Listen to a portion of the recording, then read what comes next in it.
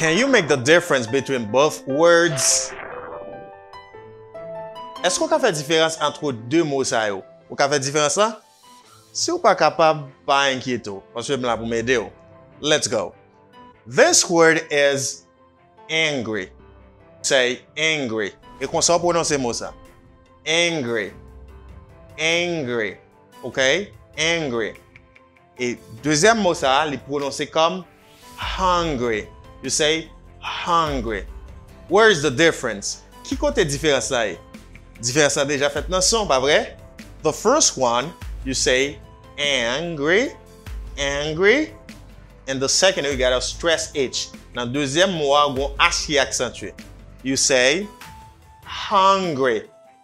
Don't say hungry, say hungry. Are you hungry? You say hungry.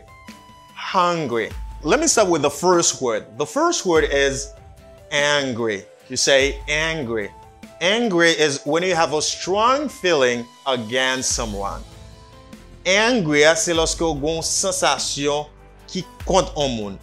Ou fâché contre monde. C'est ça qui c'est angry. You can see that. When you are angry, you have a string of bad feeling for someone. Maybe the person has done something wrong to you. Peut-être moun sa te ka fè un bagay qui pas bon. OK?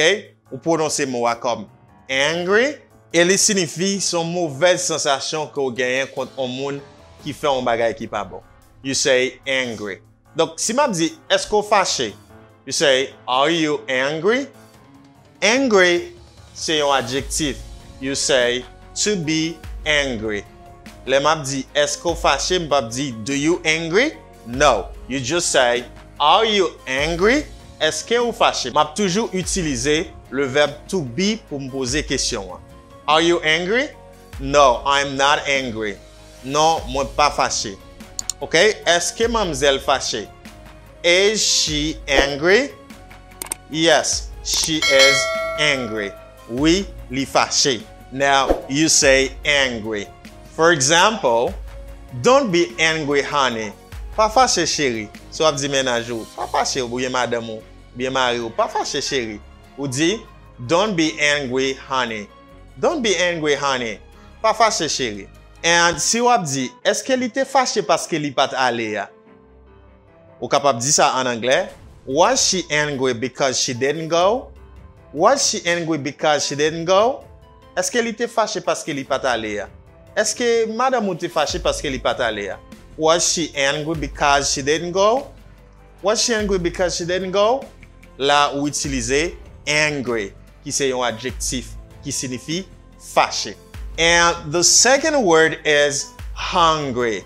Hungry. You got an H. You say hungry. Okay? So hungry is wanting or needing food. When you need food, it's because you are hungry. Là, hungry, ça veut dire ou besoin manger ou grand goût. For example, if you are hungry, just go to the kitchen. If you are hungry, just go to the kitchen. Si ou grand goût, juste aller dans la cuisine là. Et sa phrase ça signifie. If you are hungry, just go to the kitchen. You say hungry. Another example, it's a very famous sentence in Haitian Creole. Knowing that hungry dog doesn't play. Knowing that hungry dog doesn't play. Hungry dog doesn't play. Qui sa phrase ça signifie? Phrase ça signifie apprendre ça. Chien grand goût pas jouer. C'est ça phrase ça veut dire. Vous voulez me répéter encore pour? Mais qui ça le dit? Knowing that hungry dog doesn't play. Hungry dog doesn't play. Chien grand goût pas jouer. So you say hungry. And hungry as another context of using. Hungry is when you have a strong wish or a desire for something. Donc, ou dit hungry, dans l'autre contexte, c'est lorsqu'on parle ou bien un grand souhait ou bien un grand désir pour un bagay. Ou t'as aimé réaliser bagay ça. For example, he was so hungry for success, he'd do anything to achieve it. He was so hungry for success, he'd do anything to achieve it. Qui sa phrase ça veut dire? Il était tellement grand goût, il était tellement envie réussir, il était tellement grand goût succès. li ta fait n'importe qui bagay pour l'atteindre. OK? Mais c'est ça phrase ça veut dire. Donc, mi c'était tellement envie réussir, donc yo dit que mi c'était ka fait n'importe qui bagay pour atteindre réussite ça. OK? So, you use hungry. So, I think today you can make the difference yourself between angry and hungry. In pronunciation, first you say angry and hungry. And secondly, you can make the difference because they don't have the same meaning. Angry means having a strong feeling against someone, and hungry means that you want food, you need food, or you have a strong wish or desire for something. Donc, je dis à moi sûr qu'on a fait différence ça. Angry signifie fâché, hungry signifie grand goût. Thank you so much for watching. Please like and share. My name is Daniel. Catch me later in a more interesting video.